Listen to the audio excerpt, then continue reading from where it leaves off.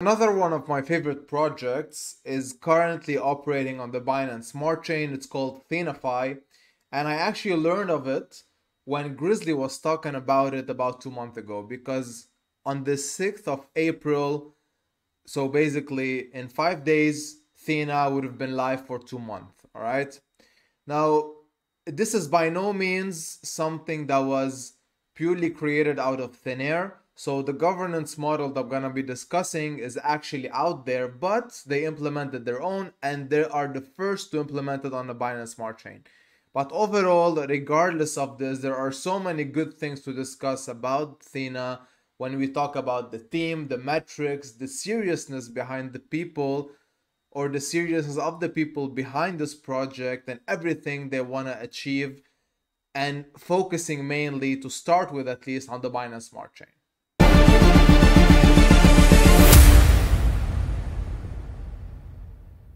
So starting things off, as I normally would when I talk about projects from an overview manner, all right, security is the most important thing. So you need to be safe and sound whenever you put your money in a DeFi protocol. You need to sleep soundly, not wake up the next day and seeing all your money, vanished.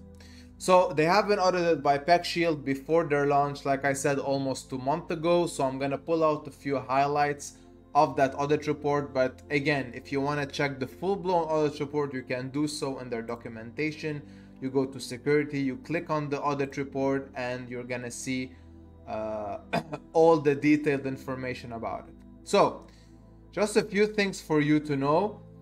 There aren't any critical or high severity type of findings. There are a few medium/low, no informational overall, and about 90% of all of these medium/low severity issues have been resolved. All right, there's still one that hasn't been, and I mean, as you can clearly read, it says trust issue of admin keys, meaning if the team is safe and sound, if you trust the team, then this isn't even something to discuss. All right, now again, I think they have resolved this.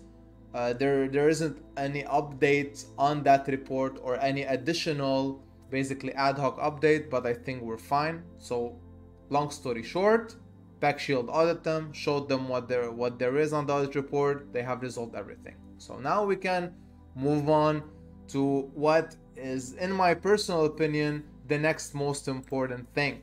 Now, I mentioned this website previously. DeFi Llama is one that I visit very frequently to check out TVLs on-chain, per DeFi protocol, volume, 24-hour, weekly, monthly.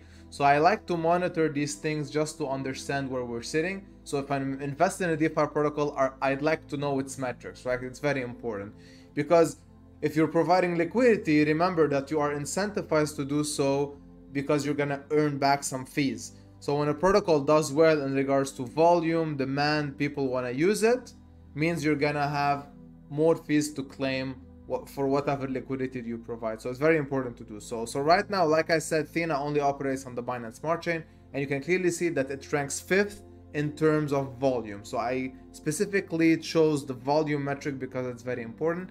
Even though right now its volume change has decreased by 23%, I'm not really worried because the team is very serious and they are building.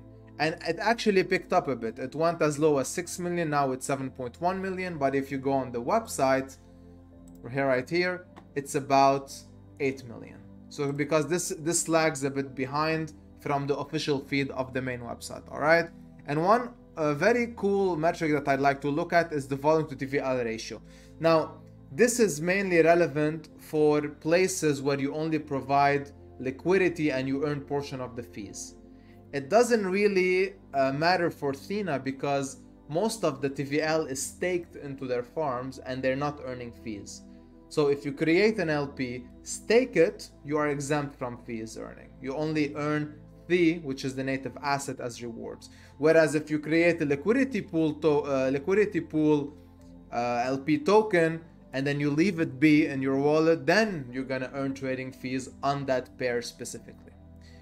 All right, so I'm gonna now jump into the explanation section of the video where I explain what this protocol is about, because like I said, the governance model is out there. It was originally created by Curve, so it's called V33. So it's a purely decentralized governance model. That's what I love about it, and I'm gonna discuss how THENA has incorporated. So I mentioned earlier that the native asset of the platform is called THE, so THE for short. And like I said, they follow a fully decentralized governance model. So essentially what you can do on THENA is that you can swap assets. They follow the AMM type of liquidity providing, meaning when you actually provide liquidity, you don't get 50-50 of both pairs that you need to provide for to get the full amount that you want. Let's assume you want to put in $2,000 worth of whatever liquidity pair you want. You don't have to put in 1,000 worth of A and 1,000 worth of B. So the ratio is basically skewed more to one asset versus the next, but all of these figures you can clearly see. So whenever you go and click on add liquidity, for example, you're gonna see, let's say I want 2K, like I said, you're gonna see how much I have to put from asset A. So maybe, I don't know, $700 versus 1.3K of the second asset. But what's most important, so this is basically irrelevant, because at the end of the day, you're gonna get the full amount again once you unpair your liquidity. All right, so you enter with 2K worth of whatever is worth of asset A and B, and you leave again with 2K worth of whatever is worth of asset A and B as well. So that is something that you need to understand whenever you add liquidity.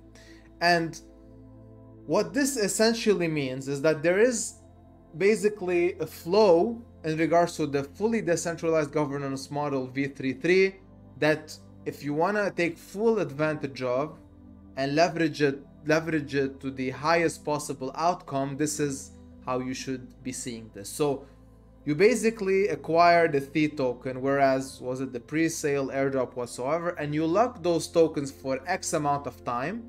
So the longer you lock them, the more voting power in the form of VTHE you will be receiving. So if I do a 2-year lockup, I'll have a lot of VTHE, means I have a lot of voting power. No, so what does voting power mean? And what is the incentive for you to lock your THE tokens and not sell them, for example, and utilize that VTHE voting power? So you acquire that voting power, then you use that voting power to vote for pair emissions. So pair emissions, basically farms or pools, whatever you want to call them, they are there because several protocols have decided to basically leverage their asset in these pools to show people, okay, look, here is our asset. If you actually want to take part of, you're gonna earn basically emissions in form of THE. So why does this matter for the protocol? Because in order for you as a separate protocol to list your asset on THENA, you need to bribe, between quotation marks, the voters to vote for your pool whenever the next epoch comes in. And that's every 7 days, by the way. So every 7 days, emissions reset for whatever the voters have voted on, and then so on and so forth. It happens every week. Now, the interesting part here is that voters are gonna chase where the money is at, right? So if they see, for example, there's a lot of money in one pair, so they make the calculation. They see that there's, let's say, a $6,000 bribe, and there are, let's say, 6,000 votes. So each vote will get $1. And keep in mind, the ratio of one VT to a vote, it varies, because it's not like one VT gets you one vote, because the longer you lock this up, the more votes you have. Keep that in mind. So they're gonna chase wherever there is more bribe money. So of course protocols are gonna put more money for people to vote for them, but again, there's the loop of people who own the protocol also purchasing THENA or THE, locking it to vote for their own protocol for more emissions, and then they can get bribe in exchange for that. So there's a lot of ways that you can play with this at the end of the day, but whatever is important to understand is that because you're locking up your tokens, you're gonna earn, or you have the right to put to basically vote for the emissions for this pair, and then you can get money in returns in form of bribes, like I said. And not only that, VT holders will also get a portion of the trading fees generated on the platform, but only in the pair they vote for, or pairs. So if I vote for 3 pairs, when the epoch comes in play, whatever fee is generated from these 3 pairs, I'm gonna get a portion of, depending on my voting power versus others, right? There's always the proportion of you versus others. Keep that in mind, very important. So that's 2 ways VT holders can earn. The third way is a rebase, that the longer you stay in the system, the more voting power you get as time progresses. Meaning, at the end of your lockup period, you're gonna get more THE tokens. So 3 ways for VT holders to get money, and now you can understand that the whole system is fully decentralized. So the protocol doesn't choose the missions, voters do based on how much money they get from bribes, so on and so forth.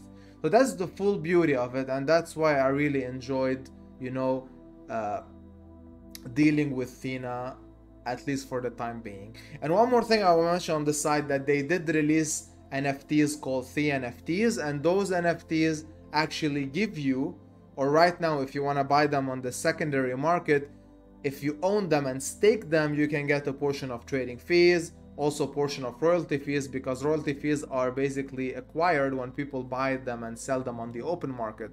So let's say that royalty fee was $1,000, it's gonna get split on all the NFT stakers. And of course, they did mention in their white paper that there will be future incentives for THE NFT holders. All right. Now I'm gonna end this video actually today, but with everything I just told you, I'm not gonna dive more into details of the white paper, because like I said, I please advise you to go to the white paper and check more numbers if you are a numbers guy. And this is an advice actually, like it's better for you to go to the docs and check everything you need to know.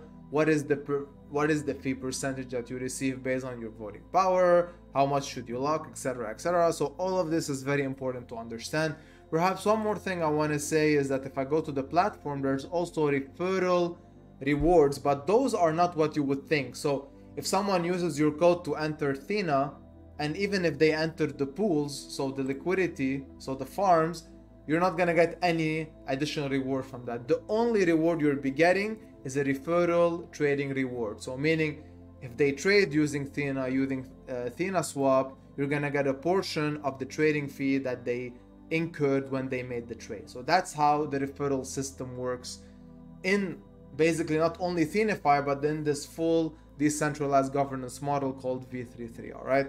And again, the token performance is not something I'm gonna stress on, because keep in mind it's an emissions token.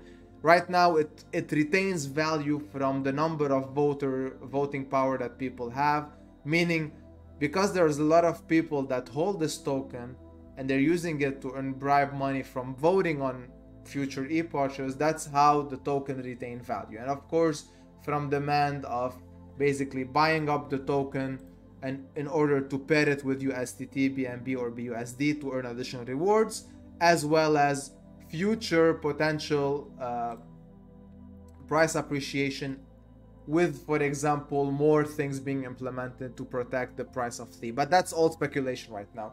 I think the only thing that they have coming up, from what I read, is that they're gonna have V3 LP model implemented in THENA, and that's something that I'm gonna talk in a future video on. I'm not gonna waste more of your time in discussing this right now. I just wanted to give a full overview.